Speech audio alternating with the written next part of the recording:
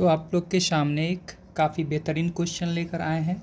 Question है कि the time taken by a person to cover 150 kilometre was 2.5 our more than the time taken in return journey if the return at a speed of 10 km per hour more than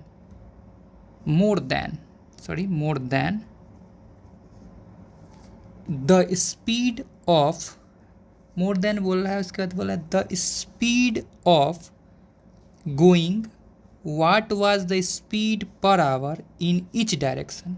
मतलब जाने में, समझिएगा, जाने में और आने में बात हो रहा है, जाने में और आने की बात हो रही है। तो जाने में कितना का स्पीड रखा होगा और आने में कितना का स्पीड रखा होगा, हमें ये निकालना है। जबकि क्वेश्चन को आप ढंग से समझते हो, पढ़ते हो, तो आपको कुछ बात तो क्लियर हो ही जाएगा कि इस क्वेश्चन का कॉन्सेप्ट है क्या। ठीक है, सिंपल सा कॉन्सेप्ट है। इसमें टाइम का हेरा फेरी होगा। आप एक चीज़ देखोगे, आप स्पीड कम करते हो, ज़्यादा करते हो, बस एक चीज़ चेंज होता है, वो होता है टाइम। और ये टाइम ही क्वेश्चन को बनाएगा, टाइम ही क्वेश्चन को बनाएगा।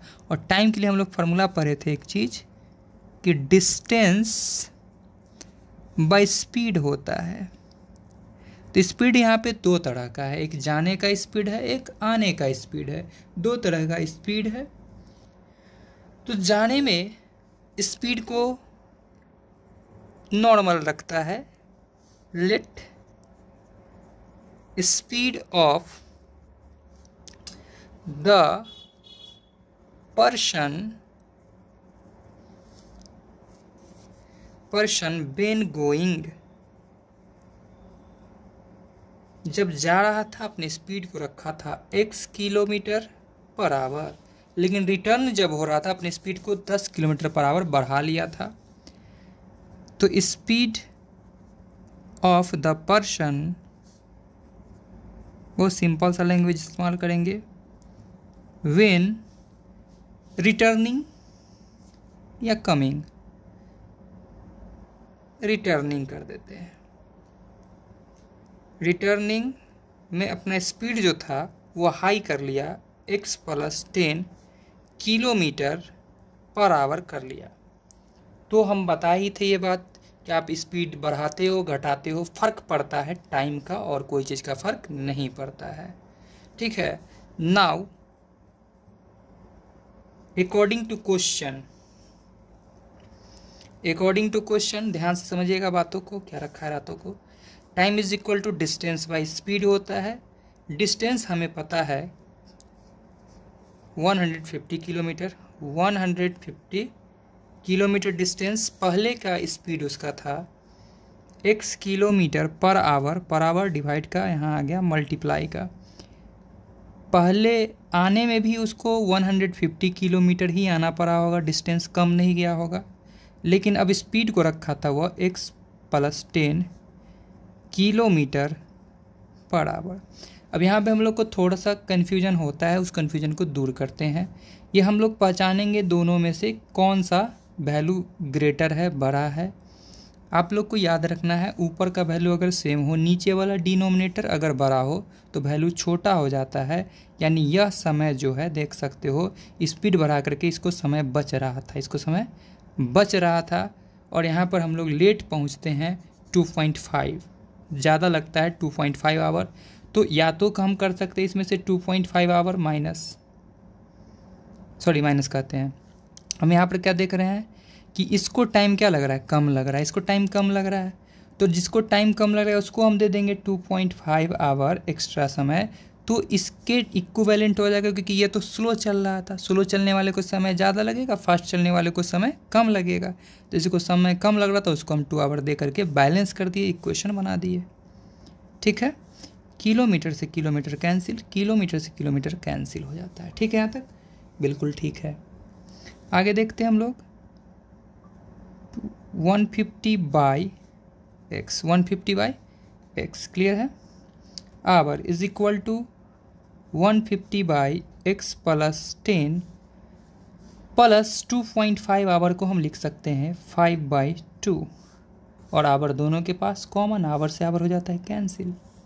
ठीक है, दिस इम्प्लाइज, वही बात, बाकी सब दाल भात कि भैयारी एक तरफ, मामानी का भाई एक तरफ कर देना है।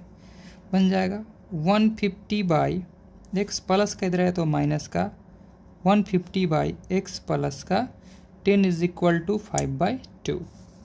ओहो कट रहा था, चलो कोई बात नहीं है, समझ जाइएगा आप। दिस इम्प्लाइज, एलसीएम यहाँ से देगा x into x plus 10 is equal to 5/2। x cancel हो जाता है, यहाँ से हो जाता है 150 ब्रैकेट में x प्लस का 10 माइनस ये से ये पंगा लिया 150 मल्टीप्लाई x। बिल्कुल सही जा रहे हैं हम लोग। 150x को इससे फिर मल्टीप्लाई कर दिए, हो गया 1500 और minus 150x divided by x into x square plus x into 10x is equal to 5/2। यहाँ देख सकते हो ये से ये हो जाता है कैंसिल। अब यहाँ पर हम लोग कर सकते हैं कुछ कैलकुलेशन सिंपल वे में। यहाँ से मेरे पास बच जाता है 1500 बट्टा में बच जाता है एक्स स्क्वायर प्लस का 10x is equal to 5/2। Cross multiplication आप कर सकते हो तो आप क्रॉस मल्टीप्लिकेशन कर देना, ये बन जाएगा 5x स्क्वायर, इसको इससे कर दिए तो बन गया 50x इज इक्वल टू, इसको इससे कर दिए तो बन जाता है 3000। दिस इम्प्लाइज, यहाँ से हम लोग चाहे तो नहीं चाहे क्या ले सकते, x 5 कॉमन ले सकते हैं, 5 कॉमन ले सकते हैं, यहाँ से एक्स स्क्वायर प्लस यहाँ से हो जाता है 10x इज इक्वल टू 3000। 5 के टेबल में एक कट जाता है 600 टाइम्स, और यहाँ से हमने देखा कि इक्वेशन बन जाता है एक्स स्क्वायर प्लस का 10x प्लस का इधर आया तो माइनस का 600 इज इक्वल टू 0। ठीक है, बिल्कुल सही। अब आगे हम लोग प्रोग्राम करते हैं तो इसको इससे मल्टीप्लाई करना है तो आ जाएगा आपका माइनस का 600, इसको ब्रेक करके पुराना है 10x पॉजिटिव का, यानी कि इसको लिख सकते हैं x square plus 30x minus का 20x माइनस का 600 इज इक्वल टू 0। दोनों में से हम लोग कॉमन क्या ले सकते हैं x को, तो यहाँ से x प्लस का 30 और यही बात यहाँ भी लिख दी x प्लस का 30 इज इक्वल टू 0। इसमें क्या चीज़ से मल्टीप्लाई कर दे तो ये पुर जाए, माइनस का 20 से मल्टीप्लाई कर देते हैं। इस प्रकार हमने देखा ये चीज़ कि x प्लस 30 जो है वो कॉमन ले लिया गया तो यहाँ से बच गया x माइनस का 20 इज इक्वल टू 0। कुछ तो बात आप लोग को यहाँ तक समझ में आया ही होगा। क्या बात आया समझ में कि हमने यहाँ से x का वैल्यू निकाला, जो वैल्यू आया है x plus 30 is equal to 0 और दूसरा वैल्यू जो आया है x minus 20 is equal to 0। That means हम देख सकते हैं x इज इक्वल टू एक बार आता है माइनस का 30, जबकि दूसरा टाइम में आता है x is equal to minus का 20 उधर जाके प्लस का 20। निगेटिव कभी भी क्या होता है, स्पीड तो निगेटिव होता नहीं है। तो बोल सकते हैं the value of x is equal to minus 30 can't be negative या can not be negative, negative नहीं होगा। सो हम क्या बोल पाएंगे, हम बोल पाएंगे x इज इक्वल टू 20 जो होगा एक वैलिड वैल्यू होगा, x इज इक्वल टू 20 एक वैलिड नंबर होगा। तो हम बोल सकते हैं हेंस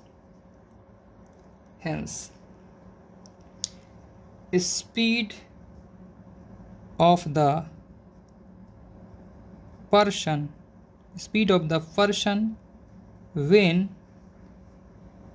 गोइंग को हमने क्या माना था, x माना था। आप लोग देख सकते हो गोइंग को हमने क्या माना था, x माना था, और किलोमीटर पर आवर, तो x की जगह पर क्या वैल्यू आया है 20 किलोमीटर पर आवर।